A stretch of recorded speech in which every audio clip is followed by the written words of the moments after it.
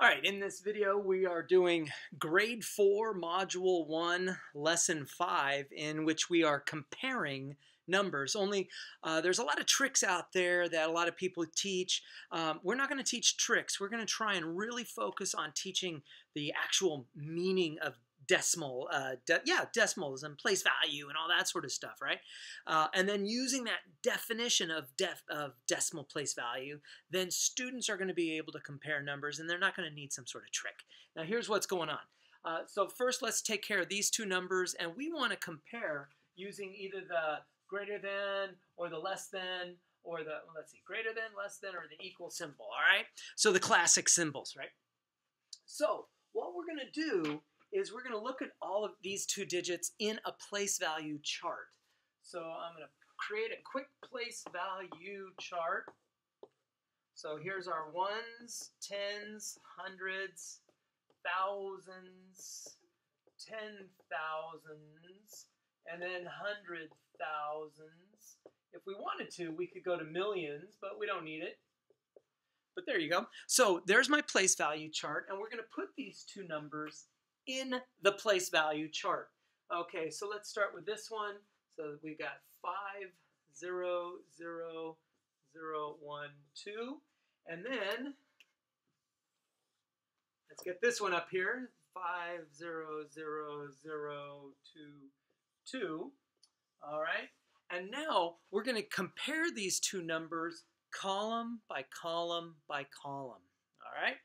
And we're going to start way over here at the largest column, and we can see that each of them have two copies of the 100,000s. So right now, these two numbers are tied, kind of like. And then we can go to the 10,000s column, and we can see that this second number down here has two copies of the 10,000s versus one copy of the 10,000. Automatically, that makes this number, this second number, larger than the first number up here. In fact, here's a crazy thing. If we wanted to, we could change all of these numbers after the 1 here. We could change every single one of these to a 9. We could go 9, 9, 9, 9, and it doesn't matter. Because once this 2 beats the 1 in the 10,000s column, everything else just essentially, in terms of the comparison, doesn't matter. So that is how we are going to compare numbers, and by thinking of them in the place value chart. All right, let's put it into practice. Let's take these 5 numbers up here, 1, 2, 3, 4, 5, and let's compare them by putting them in order from least to greatest. All right? So we're going to eventually have 1, 2, 3, 4, 5, least to greatest. And what we're going to do is let's put these numbers in a place value chart. So here's our ones, tens, hundreds, and thousands. And of course, ladies and gentlemen, eventually our students aren't going to be making these charts anymore. They're going to be able to see the charts in their head. But right now, we're just making the chart to make it all visible. All right, so now we're going to put our numbers into this place value chart. Let me get my cool colors here. And in no particular order, I'm going to start here and put this guy here, and this guy, and then this guy. We still on the screen? Yes, woohoo! All right, then we're going to do this guy. And lastly, this number here. All right, in terms of going from least to greatest, all right? So now we're going to start from our thousands, and we're going to work our way to the smaller place values. And we can see that, okay, we've got a 7, a 5, a blank. So that means that's a 0 right here, and then a 5 and a 7. So automatically, we can see that this number down here is the least.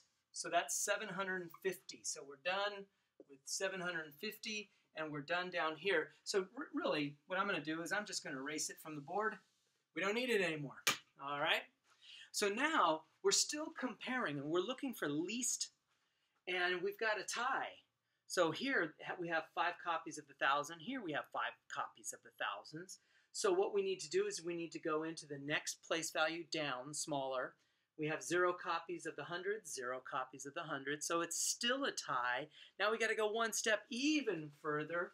Now we've got 0 copies of the 10 right here. We've got 7 copies of the 10 here. That makes this guy the least, because 0 loses to 7. So now we've got our next least number. So I can cross that guy off, and really, I kind of erase him.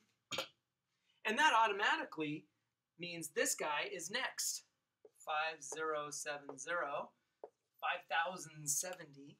So I can cross him off, 5070. And I can extend my columns. So we could go back, and we've got a tie at the thousands. We have 2 that are both having 7 copies of the thousands. Then we go next door, and it's a tie again. They each have 5 copies of the hundreds. So we go next door, and now we have our tiebreaker. This 0 loses to this 5, so he's less. He's between the two, he's the least. So that's going to be 7505, so 7,505, and that's this guy. And by a process of elimination, 7,550 is our greatest. Now that is how we're going to be comparing numbers in our EngageNY using really place value understanding rather than tricks.